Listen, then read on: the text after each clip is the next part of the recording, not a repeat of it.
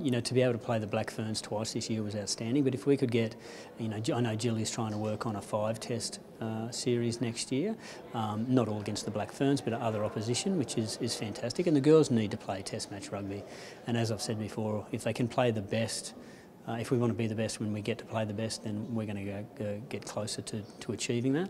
You know, more test matches is what's going to actually allow the girls to develop in that environment. We all love the tour, there's no doubt about that. And you know, that's one of the great things about rugby, is that it is such a world game.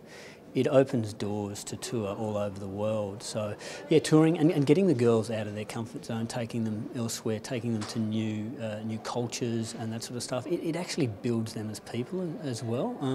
And that's the thing, like we're developing rugby players, but I'd like to think we're developing really good people who have life experiences that they can take back into their communities in a really positive manner. So, you know, the opportunity to tour and to learn in other parts of the world is fantastic. Obviously, any support we get is going to help us, but I think it just helps us in regards to preparation, allowing us to spend more time together, because I think everyone can see the development of the team when we spend that time together and how much better we're getting as a group. So yeah, just spending more time together and the exposure we'll get is better.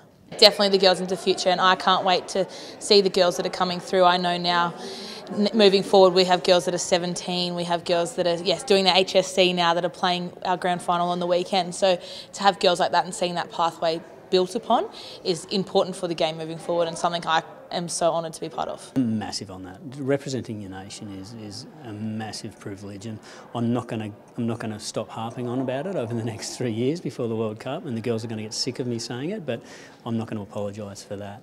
And I think, you know, to be able to do that and to be able to represent your country is an outstanding opportunity for these girls, and I think for a lot of them, they really treasure it, and to be able to, you know, see the joy in their face and the privilege and the honour that they actually have in their face when they get given the jersey, it's quite nice. It's heartwarming.